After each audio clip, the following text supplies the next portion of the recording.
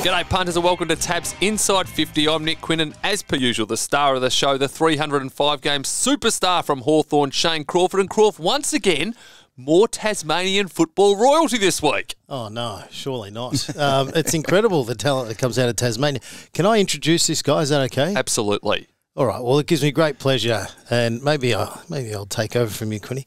It gives me great pleasure introducing this man who, well, do you know what? When I think of a menu, I think of a mixed grill because he's done it all. He's been a coach, a player. He's a prankster, which a lot of people don't know.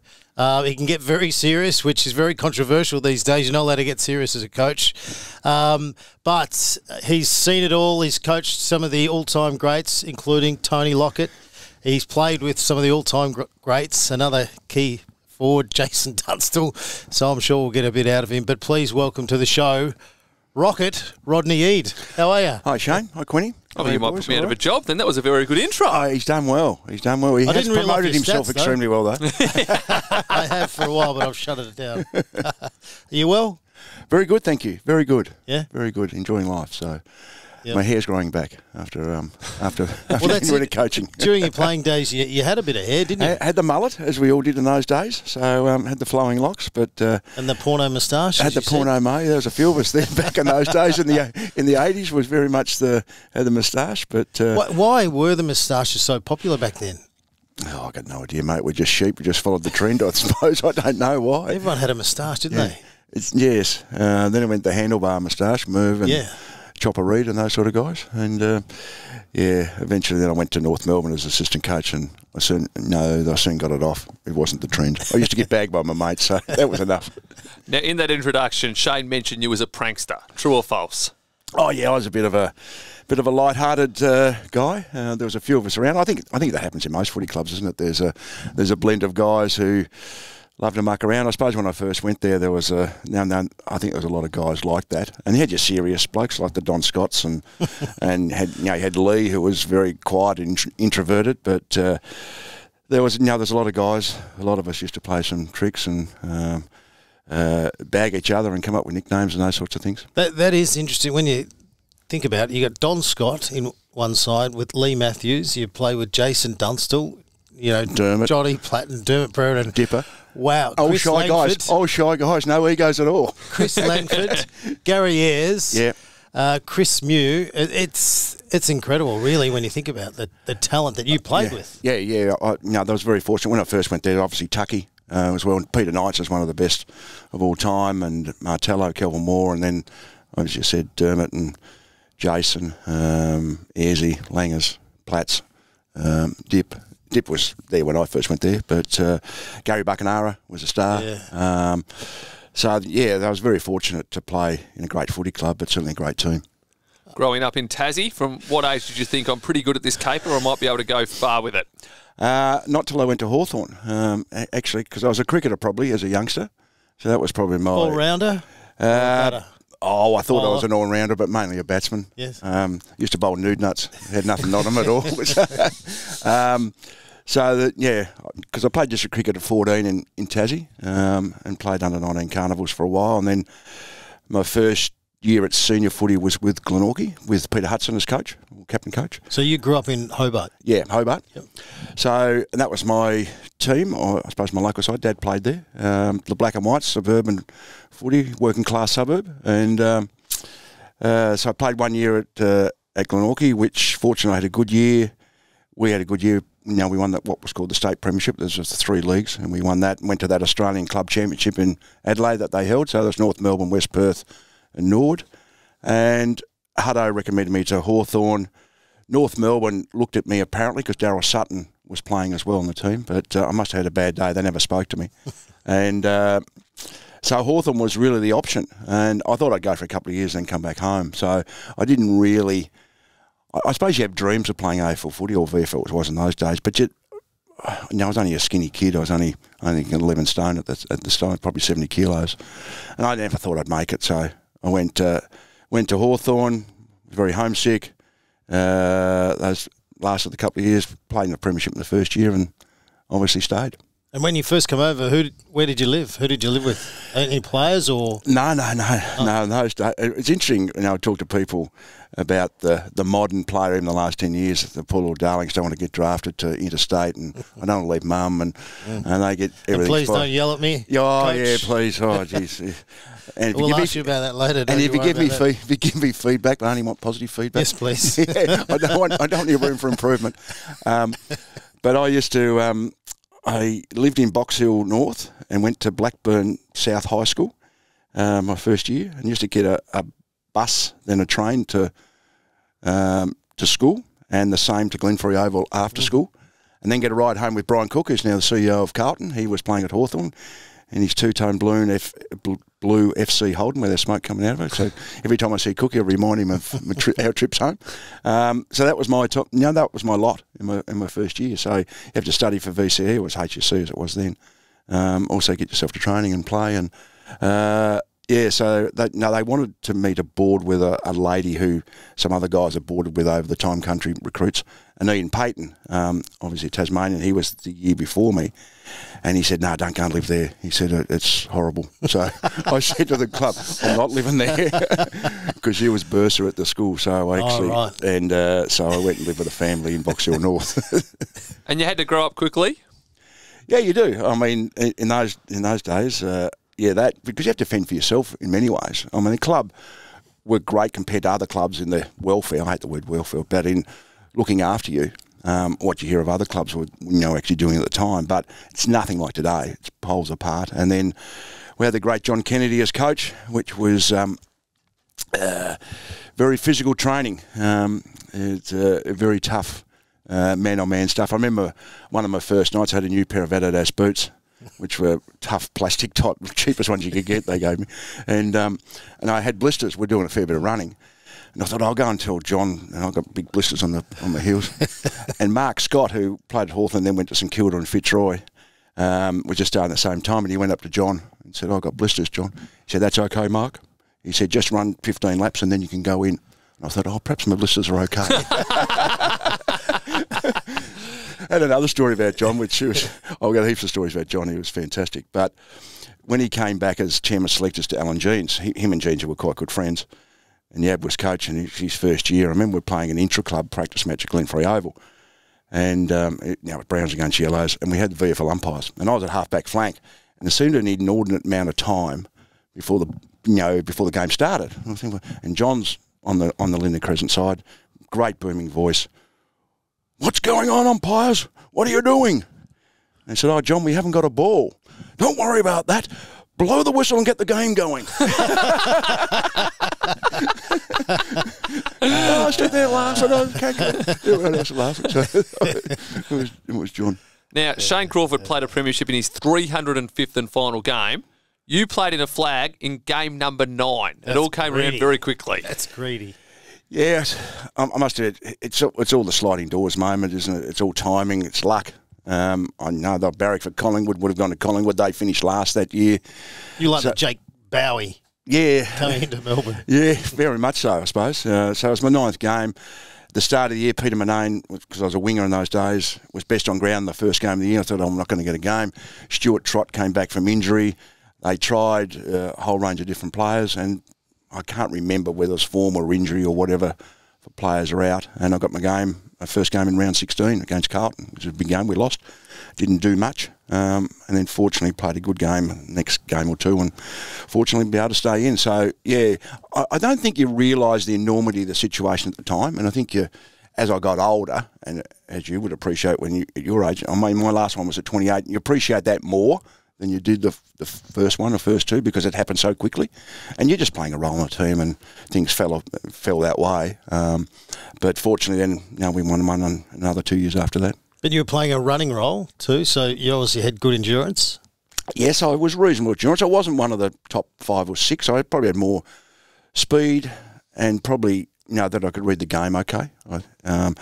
Footy, as far as aerobic, I probably could have pushed myself a bit harder, Shane. I think we in those days used to do the 4K time travel, not the 2K. Mine was about 14, 15, But I always used to try to get 14.45 or something like that, just to get under the barrier. That sort of situation. And I'd always come back pre-season when we'd start in November, and we'd have time trials. I always made sure my first one was my slowest, and then build it up slowly. So by the time March came, they thought, oh well, he's worked hard over. Well, it's sort of when I started. You know, some of the older players, you know, they were very much that way. They're like, nah, not showing our hand first time trial today. No. They'd be out the back, and obviously they would gradually improve. You know, as the season went. But there's something in that. You train too hard too early, you get to the start of the year, and then you got to go and play 22 matches, and you're mentally cooked. So you have to time yourself. Oh, for sure. And I think there's some merit in what the Players Association are saying. I know a lot of coaches. I don't know I coach, but I wasn't a coach that say, well, we've got to be super fit by Christmas. I mean, I didn't see the benefit of players. I always know you can never manage this because they get injuries in practice matches. But if you're about 95, 98% fit by round one, games are going to take you up to match fitness. But sometimes, I know you can't get more than 100%, but if you do the needle too much in fitness work, and you're already 100% by Christmas, if you do more, you load up, you're actually taking time away from schoolwork and actual game plans. So I think there's something in that. You were at Hawthorn for a great period of 1976 to 1987. You played in 4 premierships. Apart from all the top players, you mentioned some at the top of the show. What made the club so great? Yeah, that's a good question. I think looking back, and you hear about these feedback mechanisms now, the leading teams and all that sort of stuff, which is quite raw, but Hawthorn sort of had that in its rawest capacity. And I think the great John Kennedy started it all because they were embarrassment, or he felt they were embarrassment in the 50s, and Melbourne and Collingwood used to laugh at them and play tricks and all that sort of stuff and be smart Alex. And John's a very competitive individual, so it made them tough. And the training that John did was very physical, as I mentioned before, but it was really brutal. And I think that set the tone about what Hawthorn was about, and therefore the baton was passed on, and the players would challenge you if you didn't stand up in what they valued. Nowadays you have meetings and you write your values on the board, and then you're challenging the meeting. That was really done in its rawest form. So I think, and team, because John preached team, and one of his sayings was team was first, second and third. So it was all about the team. And I think that was was actually in the DNA, in the mortar of the walls, and that's the way you felt it. And I think Parkin obviously followed that on. David being a great Hawthorn man, and then Jeangie was very similar to that as well. So it came from the top. There were some healthy egos, and there was guys who played up at times, and I think the same with all footy clubs. But it really came through that team was first. We're here for success, and guys worked hard to do that. When you play with someone like a Dermot Brereton, when he's rocking up on a Harley Davidson one day and then he's coming in a beautiful, shiny, fast car, Ferrari or Lamborghini, you know, there's something about it. There's something that, I don't know, with Dermot, you just can't help but like someone like that, and it just lifts the spirits, you know, because you go, no, I wouldn't operate like that, but something within he's him a very engaging everyone. character, isn't he? That smile you can see on telly, and he really, he has got a huge ego, but it's a lovable ego. It's not a. Some guys have got egos that are just a pains in the backside, and you say, "Well, I don't want to know about you." But interesting with Derm, when he first started, and this didn't get sold, he was the bogan from Frankston. He would try and dress, he'd try and buy some nice clothes, and he'd have the worst shoes in the world. And say, "What crap are you wearing, Dermot?" And he'd go, "What do you mean?" I said, "What are those shit shoes? You wouldn't wear them out to a shit fight." And he goes, "Oh, okay, I need to." So he's taking fashion advice from someone from Tasmania. Who had no idea either. I just wanted to bag him. And I say, "You can't." Well, he had the red hair, didn't he? Had the red hair initially, but he was full of life. You know, he was engaging. Everyone loved him. Everyone loved playing with him because he was, super competitive. But, as he grew in age and grew up, it was more the personality came from media and that sort of thing. So he's doing TV and those sort of things, and we used to bag him about that, but that didn't worry him. But he was very good at bagging too. He was fantastic at doing it. He was a great teammate. He was a fantastic teammate, and he obviously kicked 4 or 5 in his first game, and he only won the one best and fairest, and I suppose Peter Knights was the other one. Peter should have won more best and fairest. Peter and Tucky didn't win any, but Knights was a superstar, and the Derm was like that as well. But Derm in his footy would have a lot of down patches, like he'd have 2, 3, 4 games in a row where he wouldn't do much. Like he was very small for a centre forward. Yeah, very small. You have a look at his legs. Like it's a skeleton with a pie thrown at it. His calves. Yeah, he's snap him. Yeah, exactly. So, but he got big and he was strong and he was tough. And I think in the end that's obviously played in his body when he was he virtually finished at 28, 29. Throughout your Hawthorn career, personally and as a team, so successful, I think the one speed hump you probably hit as a player was being dropped for a grand final when your form was arguably as good as it had ever been. Yes, that was 85. That was a real kick in the backside. The week before in the preliminary final, I got votes in the media as well as the best and fairest. So I did play well. So I had no inkling that I was going to get dropped. There was no feedback mechanism or discussion about it. So I went to the grand final parade on the Friday. Still didn't know? No, still didn't know. Oh, grand final parade, I'm up and about. Parents are flying over from Tassie. Oh. Get back to Glenfrey Oval where we had our team meeting, generally, so 4 o'clock, and pulled me aside and said, "You're not in, son. We're not going with you." It wasn't the time for me to challenge that and ask why and have a discussion. And I said, "Oh, no, I'll come in the meeting." So I was stunned. I didn't know what. So I got out. Parents were already on the plane. Whole range of different emotions, as you'd imagine. I had the shits and said, "Well, I'm not going to go." No, because the seconds were going to play that next day as well, the grand final. So I said, "I'm not going to turn up." Then I thought, "Oh, well, I'm the only one that's going to lose out of that. I'll go and I won't try. I don't care." I said, "No." And as I walked in the ground, I said, "Oh, no, it's best to..." Because Knightsy was playing, Bucky was playing, Michael Byrne. There were some really good players playing in the seconds. And, wow. That's an incredible sequence when you think about it. And Chris Whitman was young. Jimmy Morrissey, the freak, was playing. I think the side was that good in the seconds. So Brett Lovett, who played 180 games for Melbourne and played for Victoria, was an emergency for the twos. Jeez. Oh, my goodness. Well, there was a great history with, Hawthorn blooding, the players who deserved to be in the seniors, but kept them in for an extra couple of seasons to get the grounding. And then I think Tucky played 50 or 60, 70 seconds games. Dipper did. I think Jimmy Morrissey did. Nowadays, those players would be disenchanted and say, "Well, I want to play senior footy," and they'd actually go, and the salary cap and those sorts of things. But in those days, you could keep them. There wasn't a mechanism really for players to go. That was all control of the clubs. So I went along, and I think they gave me the captain for the day as a token gesture.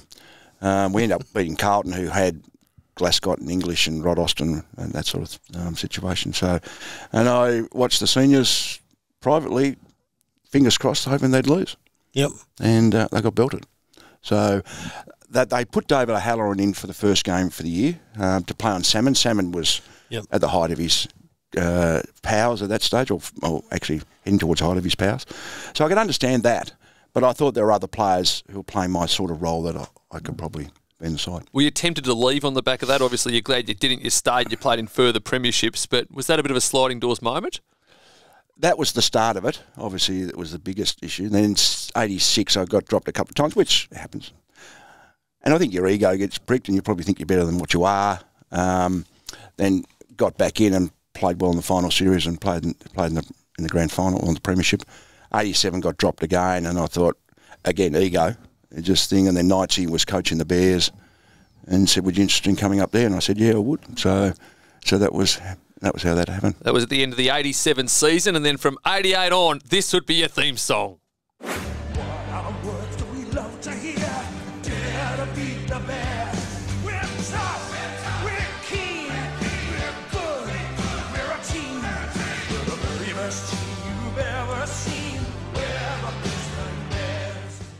Gee, I must admit I'd never sung that very well. We didn't win a game. How motivational. Crawford wants to run out after hearing that. Not a bad song, yeah. I never heard it a great deal as well. Obviously, didn't win a lot of matches, but when you think about it, you've done so much. You go to Sydney, you go to Gold Coast, you're in Melbourne, you're in Hobart. You've certainly seen a lot, which is great. So how was that starting up a new club and trying to be competitive? And not only that, you're travelling as well. Yep. So no one had the sports science back then. It's just more or less, we'll just butter up next week. So how did you cope with all of that? Yeah, I went in their second year. So I started the year before in 87, and then 88 it was myself, Rod Lester-Smith from Hawthorn, Roger Merritt, and Scott McIver from Fitzroy. So I put the side. So it was interesting going there that the club had been started up, which was poorly set up by the VFL in those days, that clubs had to nominate 2 players to go to the Bears. And generally they were players who were retiring. Mm-hmm. Carlton gave a player who was going to be a doctor in London, or they were the guys who were obviously at the back end. So they really was a mishmash. The guys were terrific guys, but quite a few of them had some good talent, but they lacked the motivation to be actual professional footballers. And so I think they won their first 2 or 3 games under Knight. So they did a really good job, and then eventually I think the social life kicked in a bit too much. And so going there the second year was about trying to rectify that, I suppose. But it was really difficult, yeah. And that was that Christopher Skase days? Yeah, Christopher Skase was the owner, and Paul Cronin. Character? Paul Cronin was the chairman, and the Sullivans. That's it. Yeah, didn't mind it as a show. Skase we didn't see a lot, and then he obviously had his issues, financials, and taking people's money and whatever. So they changed ownership because Knights got the sack under Pellerman. Then Ruben Pellerman became the owner. And then Knights got the sack. Paul Feltham became coach, and for whatever reason, I think because Paul just took the shackles off, but I won't go into too much detail. But Paul didn't have much idea on footy, but he was a bit of hot gospel in many ways. And we won 4 out of the 7 or something. Then there was a player revolt, and a revolt internally about getting rid of Paul Feltham. He promised 4 blokes, just an example, 4 guys that they'd be captain the next year. So he was saying different things to different players, and there was a bit of that. So anyway, so that... Maybe he was ahead of his time with multiple captains. Maybe he was. And so then he got the sack in the February, and Norm Dare took over, and they had no money, so there was no recruits. So it was difficult times in that, and I think it's all part of the learning. And then the end of that... No, that's right. Norm became coach, and they had the seconds in the AFL, and I was still playing, but he wanted a senior player to be coach of the seconds, which is incredulous, really, about how you prepare for a game, you've got to coach the 2. So it's between... they wanted me and Choco Williams to do it together, and the board, in their infinite wisdom, said, no, we only want 1. Choco said, no, I want to concentrate on my playing, and I didn't really want to do it. It was really that sliding doors moment. So it was a worse decision, football decision, to go there, but it was... actual career decision. It worked out okay. So Norm forced me to coach the 2s. As luck would have it, I hurt my knee, my MCL, about round 4 or 5, missed 10 weeks, could concentrate on coaching the 2s, came back playing the 2s, really enjoyed that, and then retired at the end of that year, and then coached the 2s the next year as well. Imagine that, coaching the 2s while you're still running around. 3/4 time of the seconds I had to go down and prepare for the senior game. Gee, hang on. I've got to go and get ready. It's real old school, isn't it? It's fantastic. But when did Warwick Kappa come along? The Wizard came... So you didn't have money, but somehow Warwick Kappa appears. Well, there wasn't money after Skase went. Right.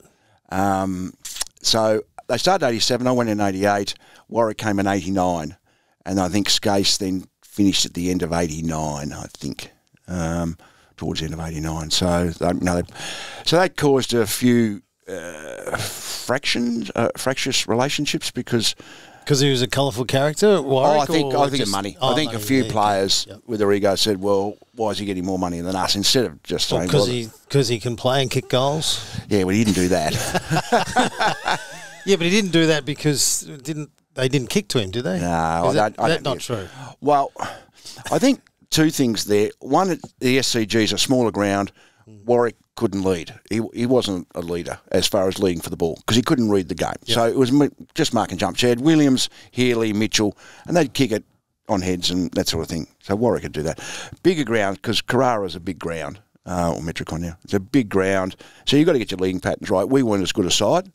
So there was times that he's running to the wrong spot. So I think it was not just so much players didn't kick it to him. He's probably in the wrong spot, and we weren't as good a team. So he's a very lovable character, though. He is a lovable rogue, isn't he? Yeah. He is. He's a simple soul in many ways, and he's got his spiel that he keeps saying consistently over and over. Do you miss me? Do you miss me? Yeah, He's got that song he sings. I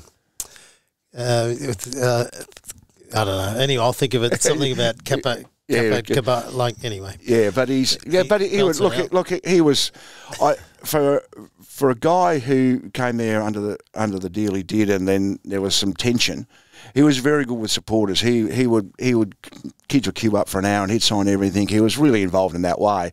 I used to think from a football point of view, it was probably the wrong decision for him football wise to go there. Yeah, I used to when he obviously finished, he would still come to Melbourne, and he would stay with Ron Barassi, because I lived next door to Ron Barassi. Oh, right. I was in an apartment, and Ron lived in a beautiful townhouse next door. You know, I was in a dodgy apartment in St Kilda. I'm with you. So Warwick, I used to see Warwick every couple of months, and he'd obviously come down to stay, but he'd stay with Ron Barassi. And then I'd go over to Kintani Gardens or go for a walk or, get some fresh air. And then Warwick would be there, and he seriously would have his tight red spray painted Sydney Swans footy shorts on, and he'd have a cut-off tank top. And, get across, Wiz, how are you, mate? What's happening? I'm just doing a bit of a walk, But, if Ron's watching, he doesn't like me running or walking on the roads, so I've got to do it on the grass. So even then, obviously, Ron's philosophy was don't run on the roads, don't run on the cement, always go on the grass, even when you're walking. Yeah. So even when, obviously, Warwick had been retired and using his house as a boarding house when he came to Melbourne, he'd make him walk on the grass. But wandering around in his nice tight shorts, and I imagine Warwick being a colourful character, He might have dragged a few back to Ron's house at some stage. Would have been quite interesting next door. He had those leopard skin shorts and leopard skin top. Poor old Ron would go, hey, what's happening here? Ron comes down for breakfast. I haven't seen you before. Warwick, what are you doing here, son? The final Kappa question for me does relate to women in his life. His wife at the time at the Brisbane Bears. Is it true she gave the players a spray one time for not kicking in the ball? The only time I saw that was a certain player that she went up to and verbally attacked for that. Wasn't you, was it? No, not me. No. I got okay with her. I didn't get enough of the ball, so that was all right. And so he fought back. He gave her a mouthful as well. So there was a few swear words going on and back on some forwards. In the change room? No, in the aftermatch, after that, upstairs. Yep. So, that was on for young and old there. So, it was true. That is unbelievable. What was the biggest difference between playing at Hawthorn and playing at Brisbane? And I'm not talking about on the field, but everything off it. Well, I think it's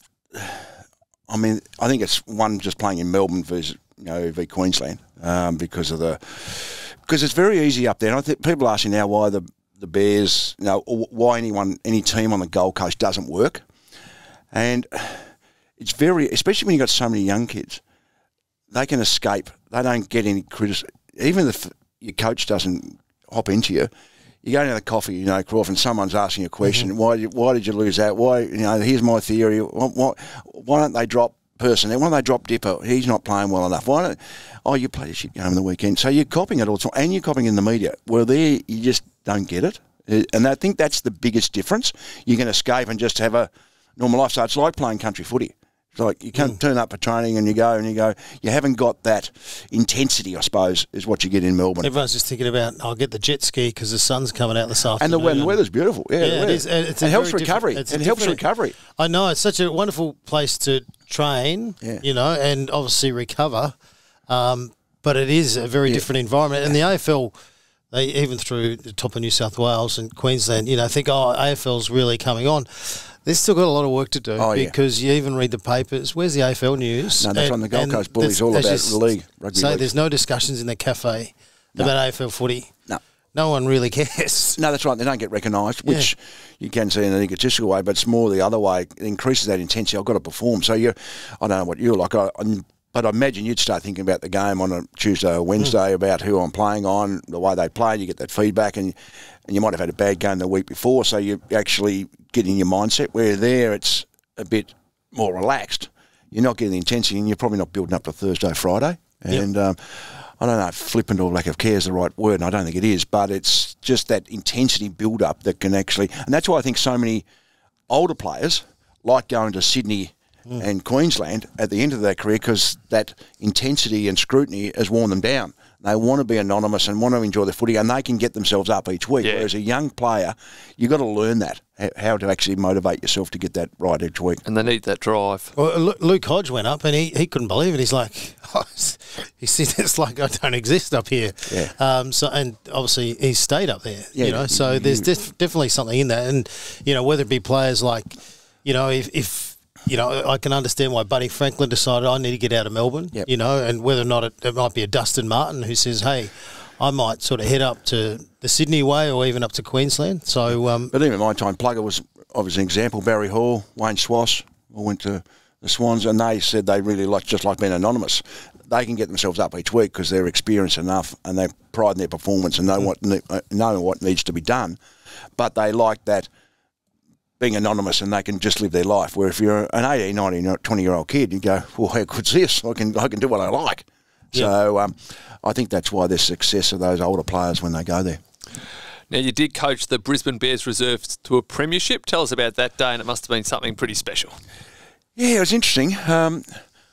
That year, Robert Walls came to the Bears. Norm helped actually facilitate Rob getting there, and obviously it was a great thing for the Bears what actually happened when Rob, they struggled a bit, but to help the seconds plight, not that he meant to, was he wanted to play kids. So halfway through the year, he made the decision the older blokes are not going to take us anywhere.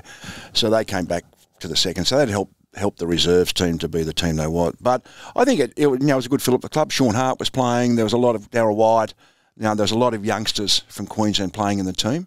So I think playing in the premiership helped a little bit for the club, a little bit on the Gold Coast. Not that that was sustainable, of course, but I think in that situation it was a real positive. Yeah. And those players go on to be a part of the Brisbane Lions sort of era, 3 in a row. Sean Hart was vital. Yep. White was a bit of a freak, really. Wasn't he? He was a freakish. Loved to torp. Yeah, he did love the talk. And he had that sort of staccato run up, but he could have the jump, the vertical leap on him was fantastic. He was a great basketballer, so he had that touch. He was a very quiet lad, Darryl. He was a nice lad. Now, from 1996 to 2002, you coached the Swannies. Tell us about how that came about. I'd coached North Melbourne. I'd been at North Melbourne for 4 years. Coached the flag there, which was probably as good for my learning as well, being under Dennis. Certainly learnt a lot. Then at the end of 95, it was Fitzroy, Brisbane and the Swans. Fitzroy offered me the job, and I wasn't trying to be egotistical. I know it sounds egotistical, but I said, listen, I hear you've got financial issues, which is not a big, but I'm hearing, are you going to survive? Can you just wait a few weeks? I've got these other teams. If I get that job, I'm going to take them. Yep. And they were good. They said, yeah, no worries. We'll sit and wait. I thought I'd get the Brisbane job, having been there. But as it's turned out, I met the Sydney, it was Kelvin, Templeton, Rick Quaid and a bloke called Greg Harris, who was the chairman of selectors. As a Sydney lad. And met them here, then went for a meeting in Sydney as a presentation, and then they flew me back up again a week or so later. And so here's your house at Bondi? No, it wasn't like that. No. Bought a little terrace house in Randwick, not far from the racecourse. Not that I'm a punter. A little, yeah. Randwick, a much sought after suburb where everyone wants to live. Just down the road from Bondi. They are very small houses though.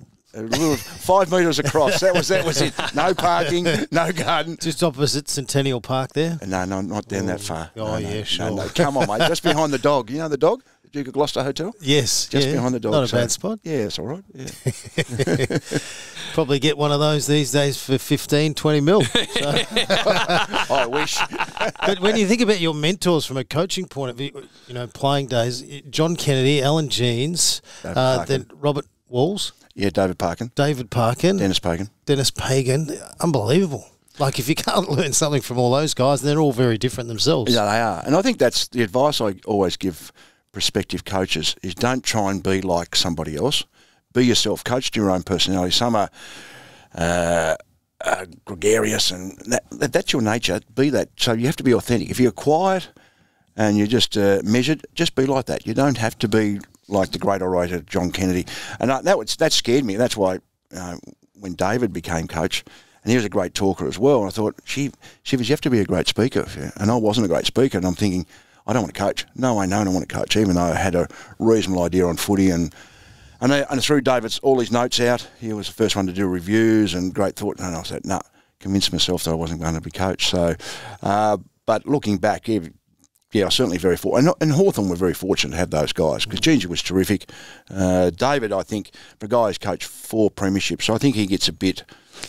Not undersold, not the right phrase, but he doesn't get spoken in the Barassi and Hafey and Kennedy level. He can motivate you to eat a hamburger. Yeah, David Parkin. Great speaker, isn't he? Oh, like, can you tell me why I should eat this hamburger? And then all of a sudden, you're launching into it because, he does. You should be eating it because of this. Because he's got great passion, he's high intellect, and he's very scientific in his approach as well. But at the same time, he's one coach that can draw on emotion as well as science and that sort of thing. I suppose his only criticism of himself was that he wasn't a tactical person, but that's not the be-all and end-all either. But he was a good coach. He was a good coach. So what about yourself? Were you a quiet coach? Because I've heard some footage in the box of you yelling at one stage against... I used to yell a lot. And don't tell me Clarkson didn't yell in the box. Have you been in the box with Clarkson? Never. No, I didn't. He wasn't a rant. He was punching walls. So is that why? Because it's a tough job. You don't stop thinking about footy 24 hours a day from a coaching point of view. Not that I've coached, but I can understand that you take your work home with you, and you stare at walls and all that sort of stuff. Yeah, so... family life suffers a bit. What about the incident with Will Minson? I love it because it just shows it's a passionate coach. And you weren't alone, You just happened to get, have someone recording when you're actually I shouldn't have seen the record. And the fact is, Will never heard it. Until when you heard the recording, because it's in the box, so it's not directed to his face. What was he doing wrong on the day? Well, he didn't want to come off. And I'd have a chat with him to the players. When you're told to come off by the runner, get off as soon as you can because it affects our rotations. And I said, get him off. So I was actually abusing the runner. I wasn't. He came across as well. But that was over a 2.5 hour period, and they put it into a minute and a half. So actually, I'm embarrassed about it, but I feel sorry for Will as well because don't be embarrassed about it. It's an emotional game. So what's the biggest spray you've ever given? I know Quinny was probably going to ask you at the end of the show, but so in the box, I tried. Is there a player there that you've just surely? You've gone, okay, right, I'm just going to absolutely blast away. Because you coached Tony Lockett. Do you ever blast him? No, I'm scared. I think as Rob Murphy said to me, he said, I think you're getting you actually get dealt a bad hand about you didn't give as many sprays as people were saying. I said, no, I didn't really. And a lot of it was theatre. You'd have an impact. And well, we had Ken Judge for a while, I tell you. Oh, yeah, well, he... And then Clarko, the biggest spray I've ever seen is Clarko half-time of the grand final in 2008 with Sam Mitchell, who was obviously the captain at the time, and Cameron Ling was tagging, and he hadn't got himself into the game. And I'm on the other side of the wall, and I was fearing for Sam's life. Yeah. The way Clarko was ripping in, and then I'm like, boys, we've got to get around Mitch, we've got to get him up, because he'd come out going, oh my God, I've never had a bigger spray. But you've got to pick your targets. Yeah, you do pick your targets, and you pick your...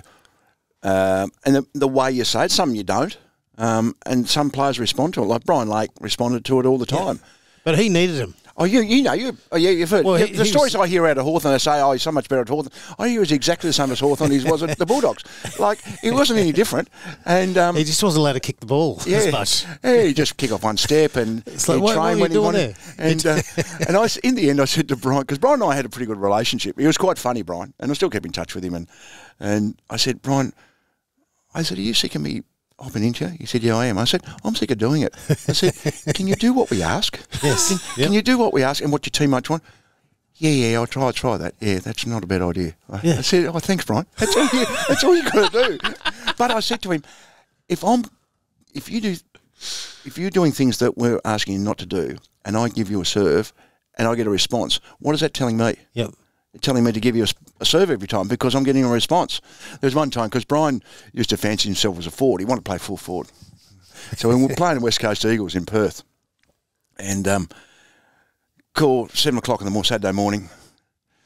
Brian's woken up, physio. Brian's woken up with a bad back. Oh, really?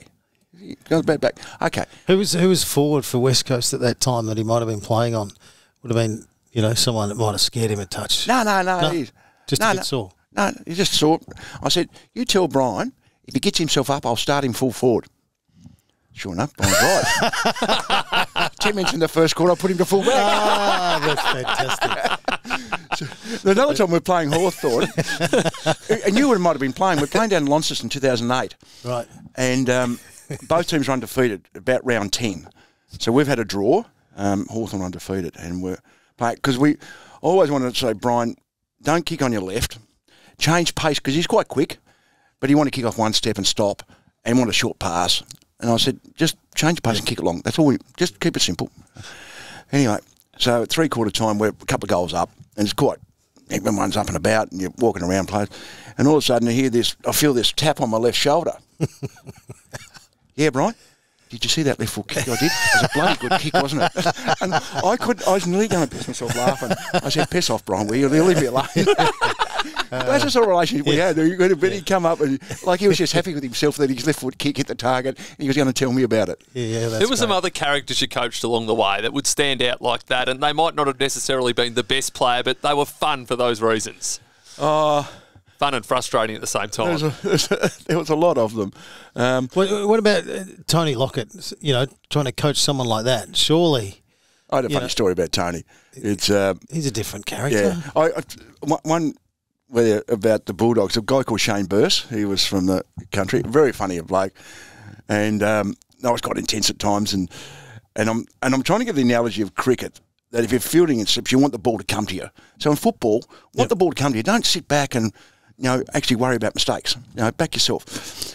And I said, why does Shane Warne field in first slip? And Shane Burse, it's because he's fat and he doesn't want to run. And Robert Murphy said to me, oh, I don't know where this is going to go. And I just started laughing. I said, very good, Burse. That's all right.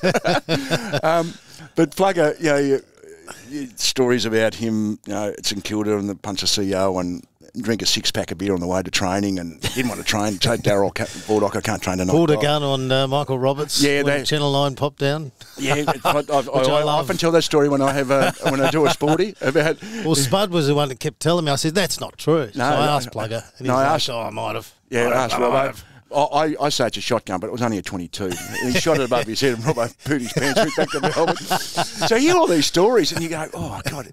But he was a fantastic coach. And I only had a couple of run-ins, which I feared for my life in both times. But one story that I think is really funny and it sort of encapsulates him a bit, that part of my coaching at the Swans, the last meeting before the weekend, you go in team meeting, and I randomly asked 2, 3, 4 players what they'd know about upcoming opponents, because because they get fed everything, information, edits, highlights, whatever it is, upcoming opponents, and I wanted them to do their own homework, and they didn't want to get embarrassed in front of their mates. Now Plugger didn't know many players in the competition, let alone opponents. He knew Steve Silvani, Mick Martin, Alice Lynch was playing fullback, and he knew Ashley McIntosh. He'd played 5 times on Matthew Croft and still didn't know who he was. Yeah, and he goes.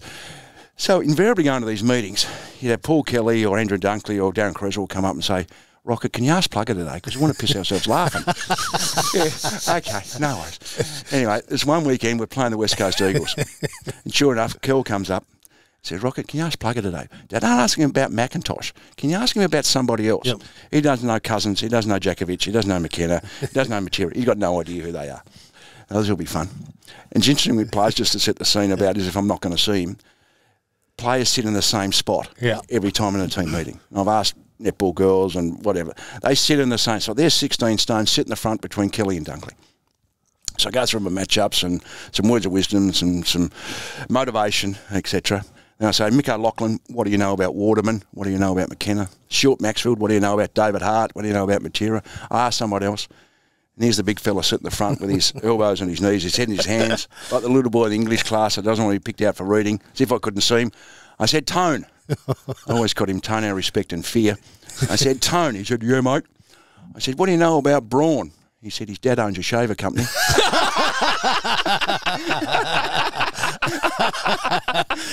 And with that, he got up and said, stick that up your backside and walk out of the room. Oh, that's great. You mentioned 1 or 2 run-ins with him. Tell us about them. Well, one was about his groin in 97, which was, if you look back, quite infamous. He had a really bad groin, and people say he didn't want to train, but we'd heard that he'd been running 6 or 7K at night on a Wednesday night. So I spoke to him about it and said, oh, and he plays along with you for a while about anything, and then eventually gets to a tipping point, and he said, shut up.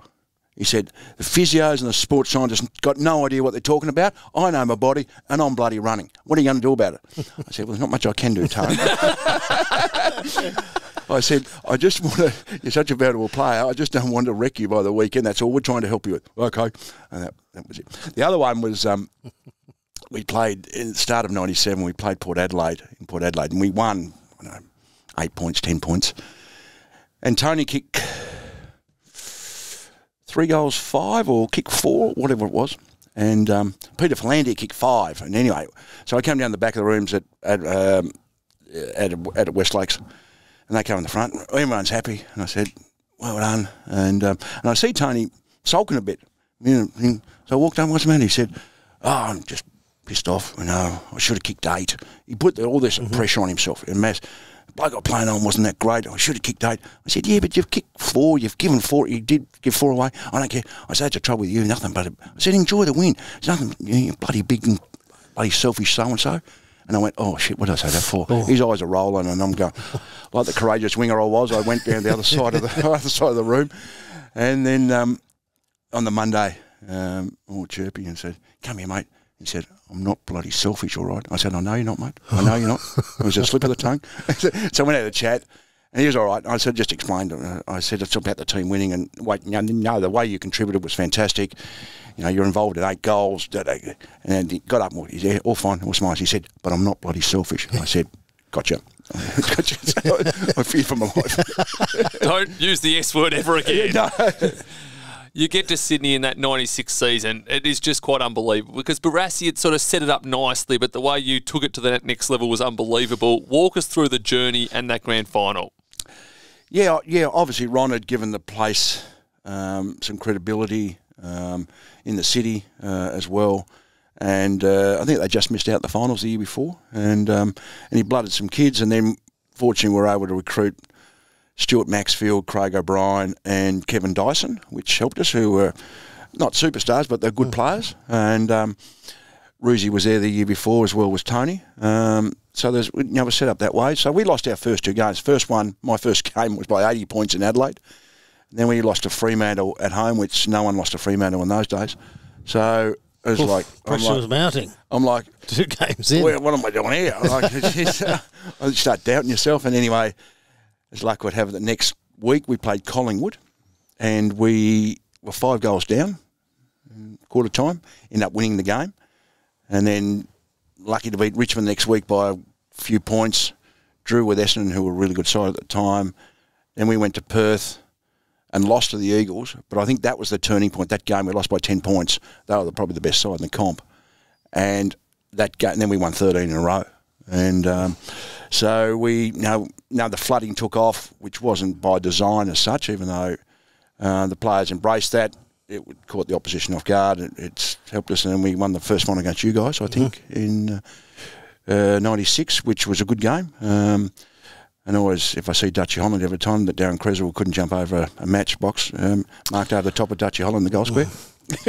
Believe it, yeah. And Kreza didn't say anything either. No, he never liked yapping out there. He's very quiet, Kreza. And but Tony didn't play the last home and away game, which we needed to beat West Coast to finish top 2, which we did, and then beat Hawthorn without Tony, and then had another week off with then he came back from the preliminary final, which because he had the bad groin, so that was I think testament to him. He kicked 6 in the grand final. He's got such a high pride level in his performance, puts a lot of pressure on himself, and he was never going to play poorly in the grand final. So I think the preliminary final he might have kicked a couple, but he kicked that point at the end, and there was questions in the box whether he's had the leg to be able to kick it, so he's kicked that 55 or so, and it was a bit, it was fairly euphoric.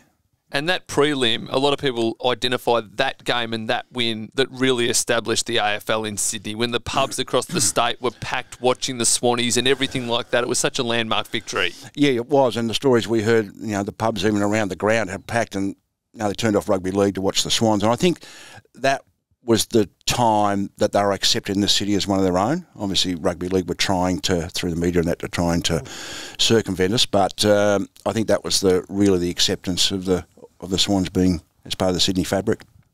I always respected the Swans because back then, TV-wise, the Sunday game was always the Swans. Yep. So, even when I was sort of 15, 16, 17 on TV were the Sydney Swans. So you got to know their players more than others. So they started to build and build and build, but then also be able to take them to the finals and get that momentum going. Probably felt like you almost had the keys to the city.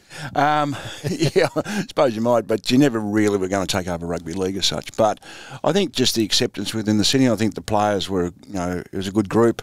And I think, we exceeded our own expectations. Even the season campaigners there was like, it was a bit one out of the box. Everything fell into place. And I think from that year up until now, I think the Swans have only missed the finals 3 times in that. It's nearly 30 years. So unbelievable. 26 years. So they've done a pretty good job. Tell us about 2002 when it all came to an end. Yeah, I got the sack. What do you want to know? Is that during the year? Yeah, I got spoken to that. Listen, we're not going to renew your contract. Right. And if people say, or the coach will say, no, they're just not going to renew my contract. Well, you're sacked. It's the end of story. There's no other way around it. But it's a tough job because I'm going to go and coach, but you know that pretty much everyone gets sacked. That's the way the coaching. Yeah, it does. Merry-go-round. The world happens, and then, as you said, they didn't renew your contract. So it's like, so they told me about 6 weeks to go or something. And I said, well, there's no sense really coaching because they know that I won't be here, and it doesn't help the players, doesn't help the club, and always even my dad, but certainly Hawthorn was all about club first. So it's best I moved on. So. And were you shattered, or were you thinking, okay, I did really well here, freshen up and go again at another team? How were you looking at it at the time? I think. As Shane said, you know that you're realistic. You know it's going to end. Even when I was 40 odd that stage, you're still naive about the politics in the background. You hear about it, but until you're a victim of it, where people are nice to your face, but they're actually saying other things. Yeah, and that's a disappointment. Like, how do you deal with it? Because that's one of my biggest pet hates. Is like you go right, we're all in, but then you've got a board. And all this talk and leaks that get out from there into the media, you're like, hang on, we're all meant to be together. We're all meant to have each other's backs. We're all meant to be heading in the one direction. Yet you've got people, talking behind your back. So I can't mentally cope with that. I'm like, do you know what? If we're not all in this together, including board and direction, we're in big trouble. Yeah, and that there's a few administrators, and you hear things that, just come and say, listen, you're really struggling, anything we can do to help, but I don't know how it's going to be at the end of the year. I don't know what I'm going. Whether they think that certain people can't handle that, and they're what that person's is going to say, and that may be their view, but certainly from my point of view, I give direct feedback. I like direct feedback. So just let me know where we're at. Okay, and we'll work out the best solution and going forward. So, you're reading the tea leaves, you hear some things. So looking back, what I was saying was the right thing, but I wasn't a good stress carrier at the time. So the players could tell that I was under stress and the way I was saying things rather than what I was saying. And I think with those words in the background, that was adding to that instead of being able to alleviate that stress and pressure and say, listen, you're probably not going to survive, but anything we can do to help, what do we think we can do to do? Okay, what we're looking for is the best for the team and the best for the club. You look back on that Swans era, it's so successful, you really put them on the map. What are you the most proud of? I think that coming into even though they'd been there 5 or 6 years, I suppose, a bit more, 10 or, no, that's right, 14, 15 years. Yeah. And they were pioneers and they did a great job. I think being able to set a foundation, obviously the finals that we played, I think 4 out of 7 or 5 out of 7 or what it was, but be able to set a foundation and start with the culture about what the Bloods are about. So I think more of that. than anything.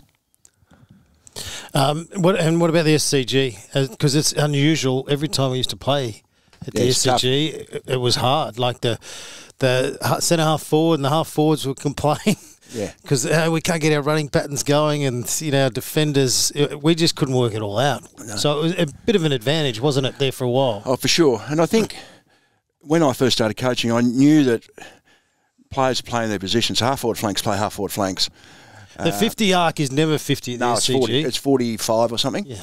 So and that throws you out of whack. And kicking to centre half forward's a dangerous spot because it's turnover, it's back the other way. So with the way we played was more about players get up the ground and not play your position. So we weren't really worried about position. So we tried, and everyone went man on man. It was a man-on-man game. So I started to throw blokes behind the ball, and they just get followed. And we'd have 10 behind the ball and have 3 in the forward line, and Tony's got so much space. So it wasn't until later that then teams started to work out, okay, there's no sense following these guys. So you start to tag players behind. So you wouldn't play position. So we'd start to open up. I think if you play in the SCG, play a traditional game, which they don't anymore, it was really disadvantageous. I think you need to be able to get your players up and create some space where your leading patterns are more figure eight across the ground rather than up and down. How do you think Plugger would go with, not necessarily today, but the last few years where lots of zoning, pushing back, extra numbers all around, knowing that the ball can't actually get to him initially? He might have cleared out a few. He might have been reported a bit more, especially the way with the match review officer does today. I think he might have been for a little tap because he was fairly aggressive. Because we did a bit of training when I first went there about having a spare in front of him. He loved killing it. He hurt his teammates. He really wanted to. He just, whoa, get out of my space. So we actually tried to practice that for him to get used to that and have some different mechanisms. So which player did you use at that time? Well, it was Darren Gasper before he went to Richmond. That's why he left. Yeah, probably why he went. He's like, shit, I'm hate training. I'm out of here. Now, the end of the 2004 season, you're like a young Shane Crawford at a nightclub, just interest from everywhere because there's vacancies at Richmond, Hawthorn, the Western Bulldogs and Adelaide. Tell us about how you got to the Dogs. I was spoken to by Richmond with Greg Miller and David Parkin, and I thought I was a chance through Greg because I knew Greg from North, but they'd already made their mind up and David Parkin agreed, said that was the fact later. So anyway, and then there was a few coaches who didn't want to get interviewed by Adelaide because I thought it was Neil Craig was over the line, but I'm not like that. You just, I'll go for the job.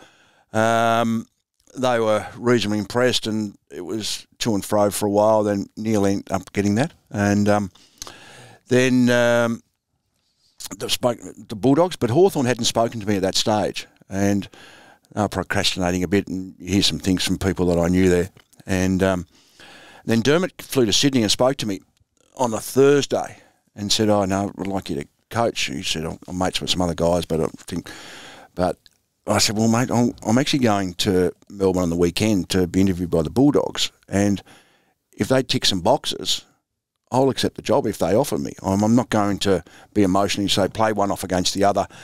Oh, right, okay, I'll get the thing because I think it was going to be the week after. And so I had a call from Hawthorn. No, it wasn't even Hawthorn. I think Dermot phoned me back and said, oh, it can be Monday. So it was a bit higgledy-piggledy from Hawthorn, to be honest. And I don't think they were down the path. They were just taking their time and thought one of the old boys will want to coach us and they'll keep them on hold. I think they were trying to work out what to do. Yeah, maybe. It was a bit lost at that time. Then I went for an interview on the Sunday in the city somewhere, in Collins Street, I think it was, up the top end. And Robert Walls, Jose Romero, Campbell Rose was CEO, and there was someone else. And they offered me the job. They said, we don't want to leave. There and then? I said, we don't want to, no, have to go and sit in an office for a while. And then they came back and said, well, we don't want you to leave the building, get your manager in.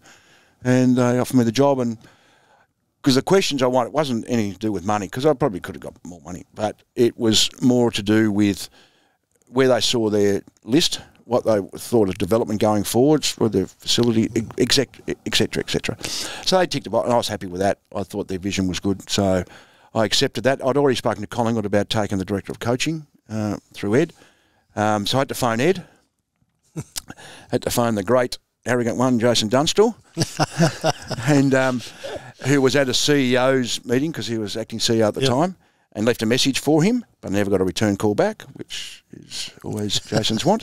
And so, I accepted the Bulldogs, and I never got interviewed by Hawthorn. Never spoke to anyone from So them. what excited you about the Bulldogs? Because at the time it was a challenging period for the club. There was going to be a lot of work for you.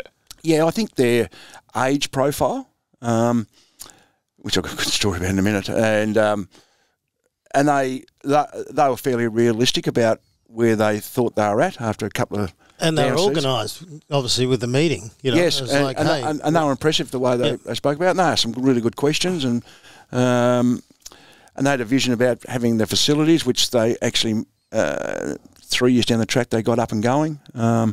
So it might have been 2 years, but it ticked a few boxes, or ticked the boxes I thought more about the footy and about where they saw they were going. They were a fairly young squad.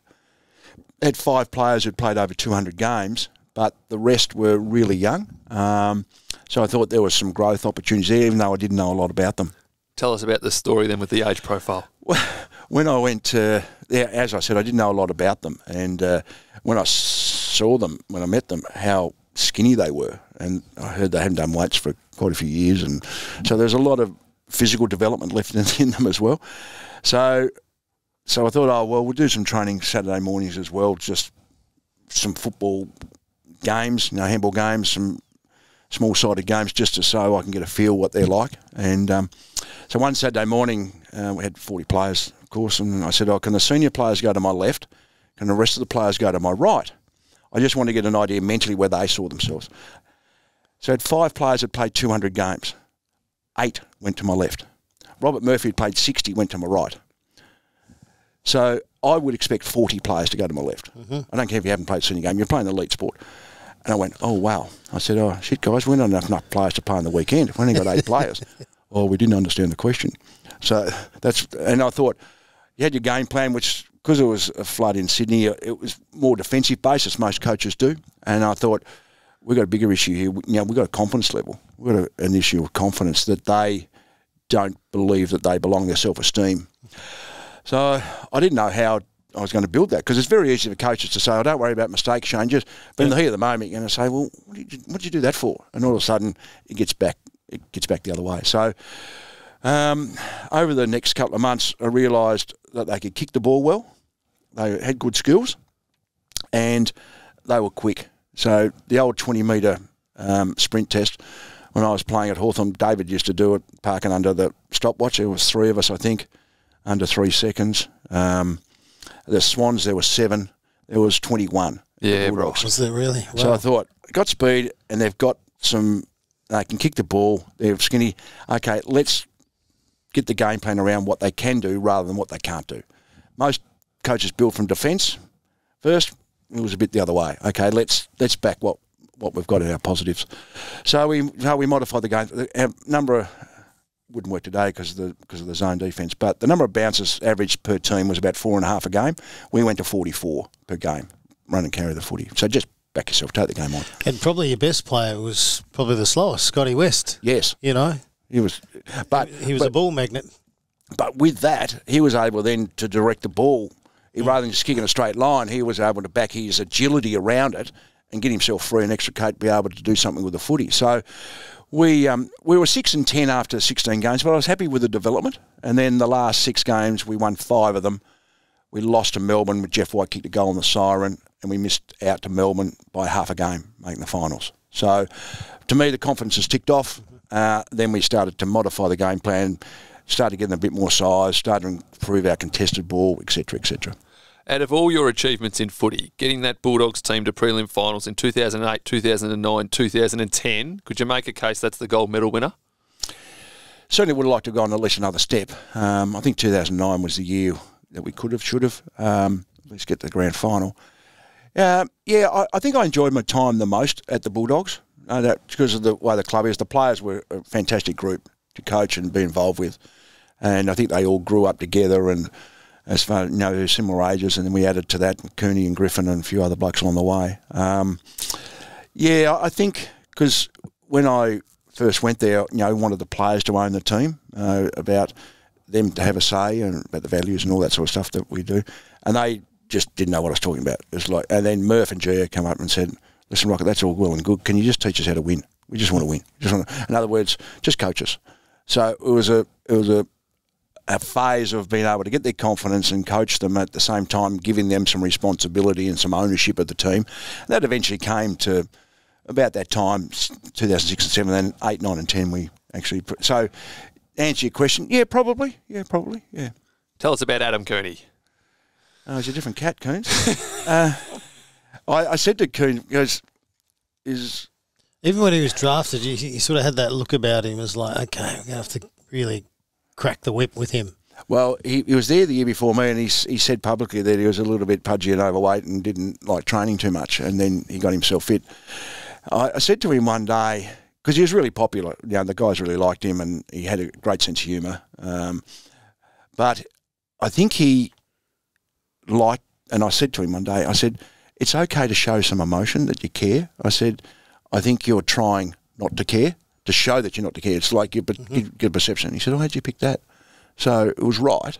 And I said, it's okay to show that you care sometimes, and you might not so much get angry, but you get down or you want to get up and about for your teammates.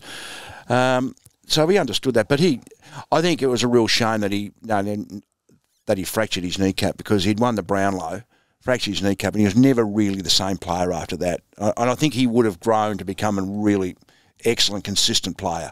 He was just a kid when he first got there, and he was learning the professionalism of the game. At the same time, he was a bit of the free spirit, which is fine. You don't want to take that out of him. You want him to back his ability. But I think he was becoming more of a leader as he went on, but he was just unfortunate with his knee. You had some characters at the Bulldogs during that time as well. Who were some other ones that stand out? Oh, yeah, they were funny. They, like all footy clubs, they love playing tricks on each other and that sort of stuff. But Lindsay Gilby was funny. Mitch Hahn. Barry Hall, when he came, fitted in really well. He was hiding players' cars and parking them in the gym, and they couldn't find them. So you're not going to argue with Barry, are you? No, I had a blue with Barry one day, but I really get on really with Barry. He's a good fella, but he's a big man, Baz. But I just love playing. All 40 clubs are very similar like that. I remember Murph always reminds me, I said the Shane Burr story, but when I first got there, that Daniel Bandy was playing for the Bulldogs. It was my first year. So he's 6'6" and can run, athletic. Didn't have a great vision of the game. Like, he just didn't see ball, get ball, and then just run and whatever happens. And we're playing one day at the MCG, and we must have lost. And DB got the ball at centre-half back. Because he can run, he got the ball, like Brian Lake, he slows down. And he's looking around, and he gets tackled. So after the game, I go through a few blokes, didn't give him a spray, Shane. But I said, DB, why did that happen, that one at centre-half back? I said, Ray Charles would have seen him coming. And Murphy, and the boys started laughing. So, just run, mate, get the ball and run. Yeah. Use Take your ability. Take the grass. Back yourself. Tell us about your blue with Barry Hall, because if I don't ask that question, people are going to say, what happened? Well, it was... You remember the game against North Melbourne when he choked Scott Thompson to death, and accidentally. Yeah, and I'm in the box. Get him! I said to my runner, Brendan. I said, get him off. I said, will you get him a bit like the? Yep. Will you get him off? Because I didn't want him to lose a flight and get. And then Barry let him go, and then he's got the elbows above the ears as he's walking off. And I said, get him inside, get him in the rooms, get the cameras off him. And I went in, and I was calm when I spoke to him. I said, mate, I'm just trying. He said, if I lose it, you'll know I lose it. And I was totally in control. I said, no worries, Baz. And you're about 15 goals up that day, weren't you, too? Oh, I can't remember. I think we were in front, but I know it was 15. Oh, there we go. Well, you've dealt with Lockett and Hall. Maybe you should run courses on just how to deal with but these. Not only that, Brian Lake as well, so you got to throw him in the mix. He's a bit left field. But you got the big guys, the big, strong guys, And after doing so well at the Bulldogs, you finish your AFL coaching career by going back to the Gold Coast Suns from 2015 to 2017. At times when you were there, did you think, geez, I've gone back to the Bears in the late 90s? Oh, when I first got there, yes, exactly. The facilities were ordinary, but they've got great facilities now. But just because as years have gone on, the professionalism players has increased, and the demands of clubs. And I think maybe we go too far, as you were talking earlier about actually relaxing, the pressure and intensity on players. And but they're doing some basic kicking drills, and they're just walking, just kicking it, and it's like in the country park, and things off field, and guys, alcohol and drugs, and you go, geez, what have we got here? Like, it was just really. So you're starting from scratch, and then we got a lot of injuries. I remember one game, our first 6 midfielders weren't available, so it was Ablett, Swallow, Prestia, Bennell. Can't remember who else. There was the first 6 weren't playing, so it was like, well, you get something. So there has to be something in that. So yeah, it was frustrating. Gary Ablett, one of the best we've ever seen. What was he like to coach? He was terrific, Gaz. Like I think he gets criticised for his captaincy. So I'm going the captaincy first, because of who he is and how good he is, and he's a different character. Like, he's not a Luke Hodge, and he's not a Michael Voss, and he's not in your face. And us as the public or media like that, think that's the way to be a captain. He does lead by example. People say, no, he doesn't lead by example like Hodge but he was a great contested ball player, so he had to be tough to win the contested ball. He was fantastic at being able to win contested, so he was tough enough. He was a great educator. He would spend time with players and try and help them, the body use and kicking the ball and vision. So he had a lot of boxes ticked. He probably wasn't a confrontational guy, so he was never going to have a tough conversation with a player. Now, whether that's, and probably as a leader you need to probably have that element. You were captain for a while. Did you have to have tough conversation? Were you comfortable with that? Well, not really. No, but we had many at the time too. Conversations that would really rattle people. Yeah. And then I had some good coaches who were really strong on those confrontational discussions as well. But it was never easy. I was more lead by example. Train as you play, that type of stuff. Gary Ablett, he got, I suppose, the criticism with him later on in his career, he's not playing with injury, which was always, I don't really know because I wasn't in the sanctum, but from what I know of him as a player, he went and won his own footy. It was an amazing, consistent player. Yeah. It was just, as you said, you had a lot of older players fixing gaps.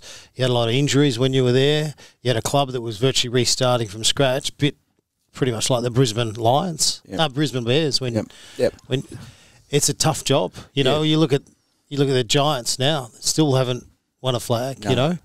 Fremantle have won a flag. And then how long have they been going? So that's right. Yeah, it takes a while. Takes a long time. I think with Gaz, he was never really the same player after the operation the year before I got there. So, and he got a frozen shoulder a couple of times, which happens. And Gaz wasn't big on painkillers. He just didn't want his body to be at 40 years of age, be able to play through that sort of, which is fair enough. I mean, that's his decision. And so he waxed and waned a little bit with his body. He never had the consistency, I think, on the field. He played some terrific games up there, but he did miss some games. But he was very professional. He led by example. He was like, Shane was a captain. I don't know whether as a captain you need to have those tough conversations. Paul Kelly wasn't big on that either, even though he was a tough player. So I think he got criticised unfairly by some people in the Melbourne media here, and because he was obviously fantastic for the club. But then in the end, he wanted to go back to Geelong. That was where he wanted to finish, and I think that was fair enough as well. I don't think anyone could begrudge him that. He did such a good job up there. Now, you coached 377 AFL games. Can you pick out 2 or 3 players that you really enjoyed coaching? They might not have been the superstars, but you felt like you got the best out of them, and they were really receptive to your coaching. I liked Ryan Griffin as a player. He was a good player. Yeah, he was a terrific player, Griff. Gary Ablett, unbelievable. Some of his games were just out of this world. You got to see it all, really, because you had, front row seat, Plugger Lockett. You got to play with Warwick Kappa. You got to play with Dermott and Jason Dunstall. And I think the best player I've seen is Lee Matthews. So probably your point, I mean, the best players I've coached is probably Plugger and Kelly. Yep. Brad Johnson, West. The players I like as a coach, and all coaches same. Even if a coach has got some flair and anything, and I like blokes to express themselves. You like guys who get the most out of themselves. Dale Morris was one of my favourites. Yep. I remember at the Bulldogs. So it was my first year. I never heard of Dale, so he couldn't play under 18. He never made an under 18 squad. Never got cut. played for Duda Stars out in the Essendon District League, then went to Werribee and was just playing the back pocket at Werribee. And because Werribee was an affiliate with the Bulldogs, their seconds played there, our spare players played there. Leon Cameron and Chris Bond said, I think we should get him and train with us as a rookie. They liked him because he was tough. And we didn't have any money. Had no money. It's the same with Liam Picken. It's a good story. No money to pay rookies. So we went and sourced some. So you handed over a big wad that you were getting. Yeah, that's right. That's the one. So we got some sponsors, and they paid half. So Williamstown paid half of Liam Pickens. Yep. And we got half from some guys who tipped in.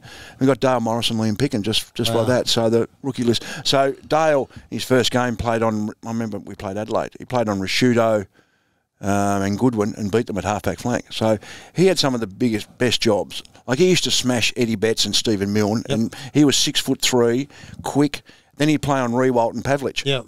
Like he was a super. He's probably your first pick, really, when you think about it. It's like, okay, what job are we going to give him? You just know that you're going to do it.